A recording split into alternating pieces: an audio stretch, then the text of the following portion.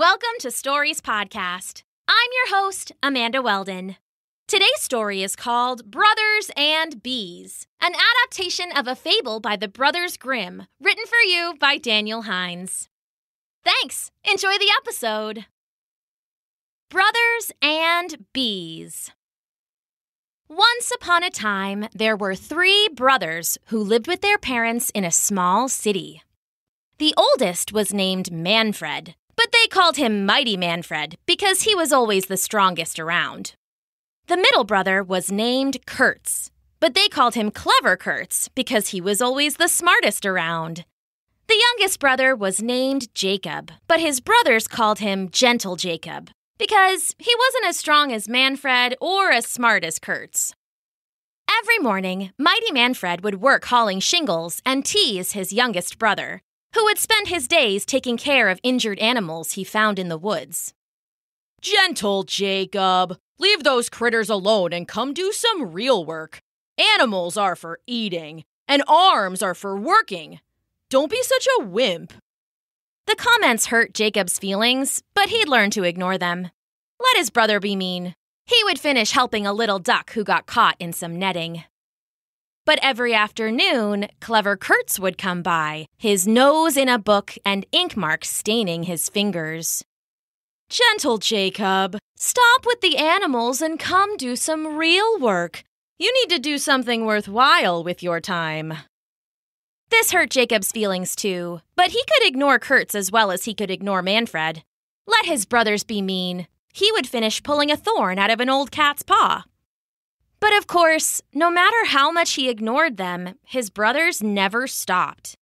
They were always teasing him, bullying him, and they always thought being gentle was the same thing as being weak.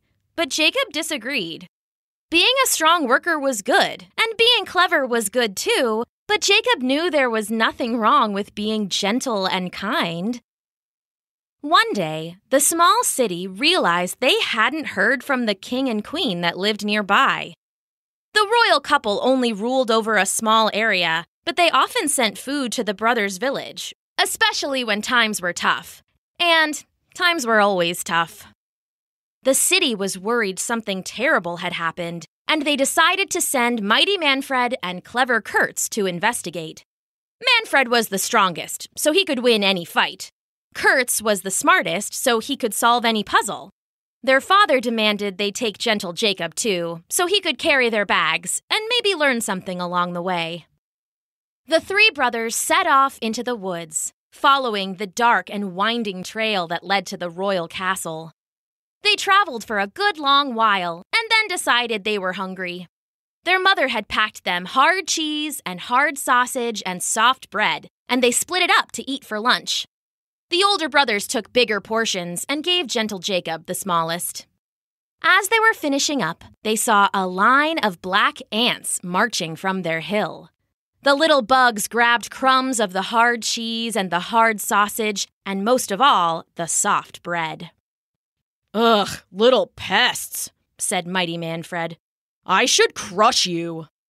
Even better, brother, said Clever Kurtz. We should find their anthill and destroy them all at once. The 2 brothers immediately followed the ants back to their hill and prepared to smash it.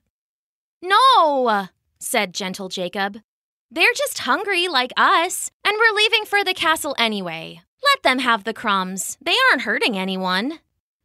The older brothers rolled their eyes and scoffed, but left the anthill alone.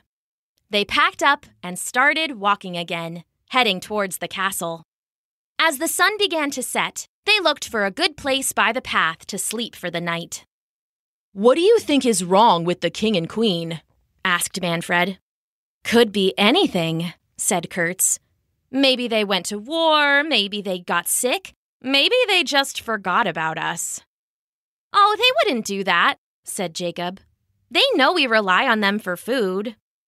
Speaking of food, said Kurtz, nudging Manfred, look at those ducks on the pond. A little roast duck would make for some tasty dinner. Oh, yeah, it would, agreed Manfred, bending and picking up a rock in his heavy fist. Watch this throw, brothers! He wound up, his mighty muscles bunching, But just as he started to throw, Jakob nudged his elbow. The rock went wild, splashing into the water and scaring the ducks. They quacked angrily and took to the air, flying off to find a more peaceful place to sleep. Why did you do that? Mighty Manfred yelled at his youngest brother. You ruined our dinner, snapped clever Kurtz. We have more sausage and cheese, said gentle Jakob. Why kill a duck when we already have enough? The older brothers rolled their eyes and scoffed, but the ducks had already taken flight, so they left it alone. Instead, they had their dinner of cheese and bread and sausage and went to sleep, knowing that tomorrow they'd reach the castle. They started early the next morning, and the forest began to thin around them. They knew the castle was close, but they paused when they heard a strange hum coming from a hollow tree. Could be wild magic, said Mighty Manfred. Should I knock the tree down? Could be something good, said clever Kurtz. We should check first. What if it's dangerous? Asked Manfred. The two brothers looked at each other and then turned to gentle Jakob. You go check it. Jakob thought about arguing, but he knew that his older brothers would only bully him until he did it anyway. Nervous, he walked to the tree and peered into the hollow. Luckily, the humming wasn't any dangerous magic. It was just a big hive of bees, all buzzing together. Their combs were dripping with honey, and Jakob knew his brothers would want to smoke out the bees and eat it all for breakfast. Oh, I can't see anything, he lied. Ugh, let's keep going then, said Manfred. We're almost to the castle, agreed Kurtz. Jakob breathed a sigh of relief, and off they headed to the castle of the king and queen. They arrived early in the afternoon and immediately saw that something wasn't right. The castle stood on a low hill and its wooden drawbridge was down, but it was also turned to stone. A new bridge? Asked Mighty Manfred. No, said clever Kurtz. A magic curse, for certain. The brothers walked into the castle carefully and saw that Kurtz was right. Inside, everything had been turned to stone. The wooden torches had turned solid and gray, even the flames. The people were hard and still as statues. They found a stone cook pulling a stone loaf of bread from a stone oven, the stone king holding hands with the stone queen, and even a stone cat creeping up on a stone bird in the rafters. Finally, in the castle basement, they found the royal wizard, a stone statue at his stone desk. In his hand was a rocky quill, still touching the now slab of paper he was writing on. It was hard to see the dark marks on the dark stone, but Manfred got a torch. Jakob tried to read, but Kurtz pushed him back. This is a job for the clever, not for a wimp, he said, then turned to the desk. The princess ate a spoonful of honey, cursed by a witch, the wizard had written. We have only minutes before the curse turns us all to stone. If you are reading this, there is still hope. Gather the queen's pearls from the royal garden, but be careful. After you touch the first, you have only a minute to gather them all, or you'll be cursed as well. Take the pearls to the bottom of the royal lake and trade them to the mermaids there. They are magical creatures and will take the pearls in trade for a spoonful of cure. Give the cure to the princess and that should... The quill froze there in place, but luckily the wizard had gotten far enough. Okay, we need to get the pearls, said Mighty Manfred. I'm the most athletic, so I should be the one to do it. And get all the glory? Asked clever Kurtz. I'm the oldest, said Manfred, pushing past his brothers and into the garden. They all froze for a moment. The garden had surely been beautiful once, but now it was a strange forest of rock, all gray and no green. Here and there, shining like little white beacons among the stone, they could see the queen's pearls. Watch me go! Manfred yelled, and then he ran into the garden.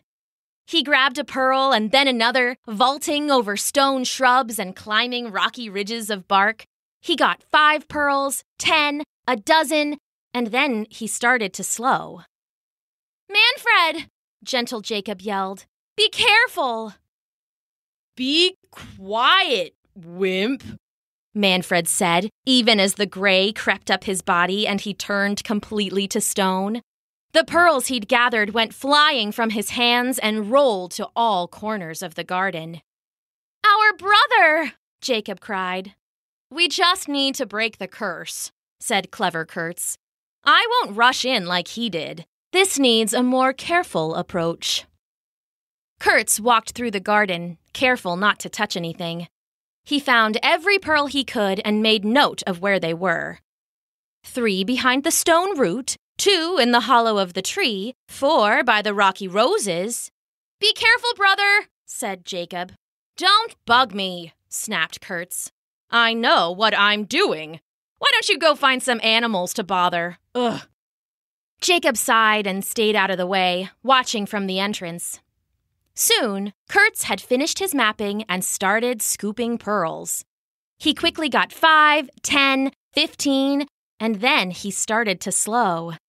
He picked up another pearl and tried to take a step and then froze in place, completely turned to stone. The pearls he had gathered burst from his hands and spread all over the garden again. Gentle Jacob sighed and walked forward. He didn't imagine he'd do better than Mighty Manfred or Clever Kurtz, but they were his brothers, and he had to at least try. "All right then," he said. "Here goes nothing." Gentle Jacob grabbed a pearl, and another, but already he could feel himself starting to slow.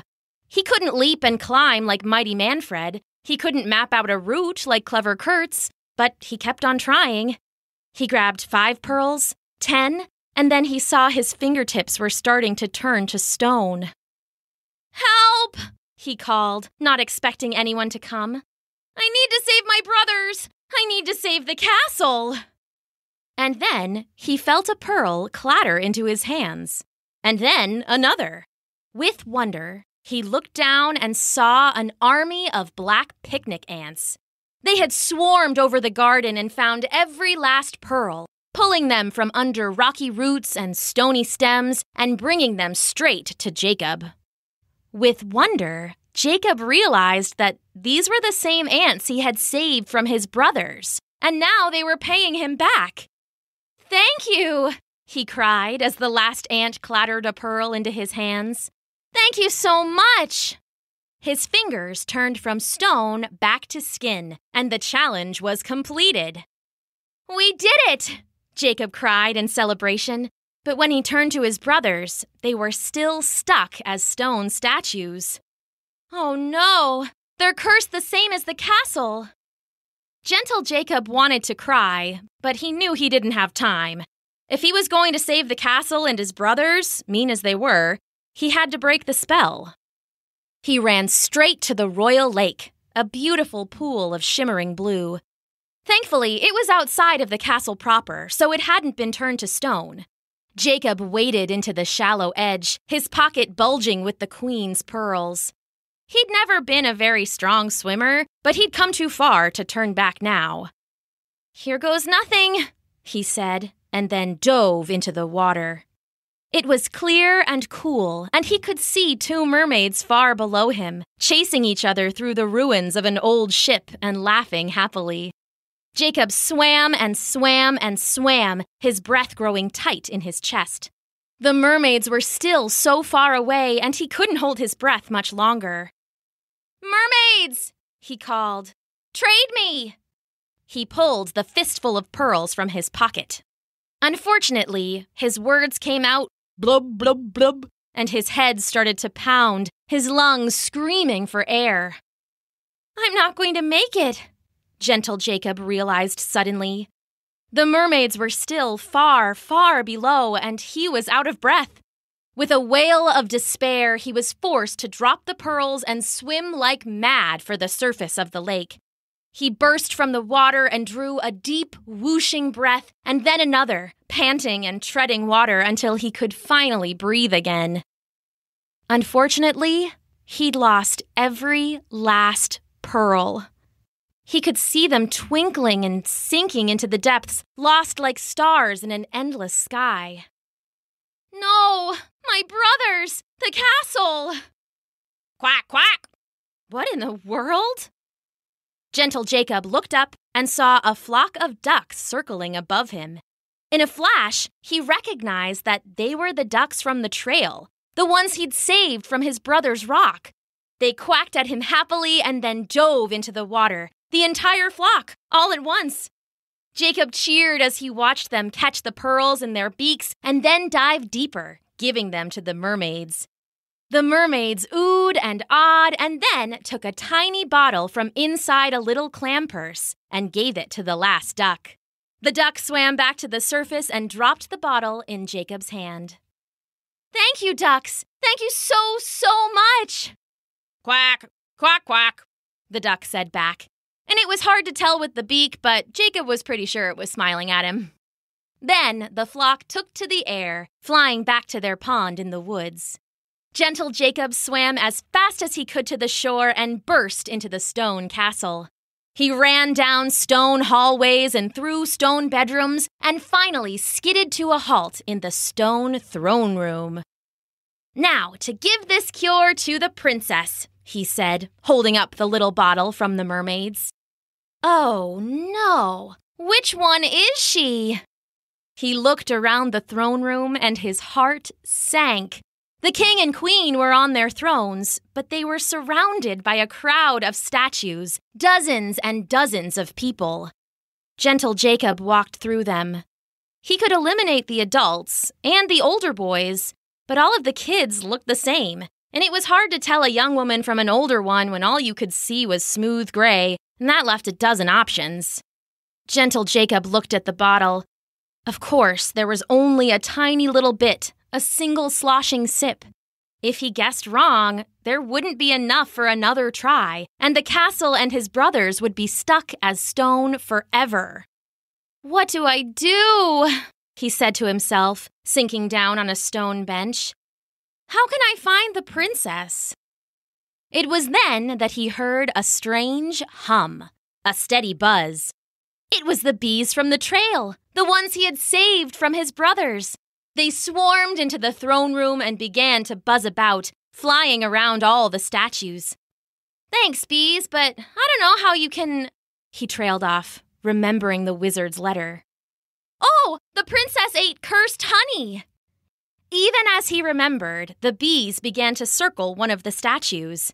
It was a small girl playing ball with 3 others, the ball now a boulder frozen in midair. As Jacob watched, the bees flew about the girl's mouth, buzzing happily. She's the one? You're sure?" The bees buzzed again, louder and more urgent. "Okay, I believe you," Jacob said. "Here goes nothing." He took the little bottle and poured it into a stone spoon from the table. It barely filled the spoon halfway, and Jacob's hands were shaking so badly he was afraid he'd spill it. "Please work," he whispered, and then he tilted the spoon into the princess's mouth. The liquid disappeared into the stone, and then nothing happened. "What now?" Jacob cried, falling to the floor. "What now?" Jacob's head snapped up. Who had said that? "Ugh, I feel stiff," the princess said, and then, like the sun coming out from behind the clouds, she was filled with color. Starting with her, the color spread through the castle like a mad army of invisible artists. The color was splashed and sprayed and dripped and washed on everyone and everything. Soon, the queen's crown turned golden, the king's cheeks ruddy and red. The people in the throne room snapped back from stone gray to vivid color, and they all gave a mighty cheer. "We're free!" they called. "The curse has been broken!" "Our hero," said the princess, taking Gentle Jacob's hand and lifting it high. "Our hero!" The crowd cheered again, and this time they were joined by mighty Manfred and clever Kurtz. "Oh, sorry I was mean to you, man," said Manfred. "You're strong in your own way." "I'm sorry too," said Kurtz. "It's good to be gentle, and as clever as I was, I didn't realize that. I'll think twice before I scoff at you again." "And I'll thump anyone who's mean to my hero brother," added Manfred, which kind of missed the point of gentleness, but he was trying. The kingdom threw a parade for gentle Jakob, carried on his older brother's shoulders, and the king and queen gave him the position of royal gamekeeper, charged with keeping all the animals of the kingdom safe. It was a hard job, but gentle Jakob loved every second of it. And they all lived happily ever after. The end.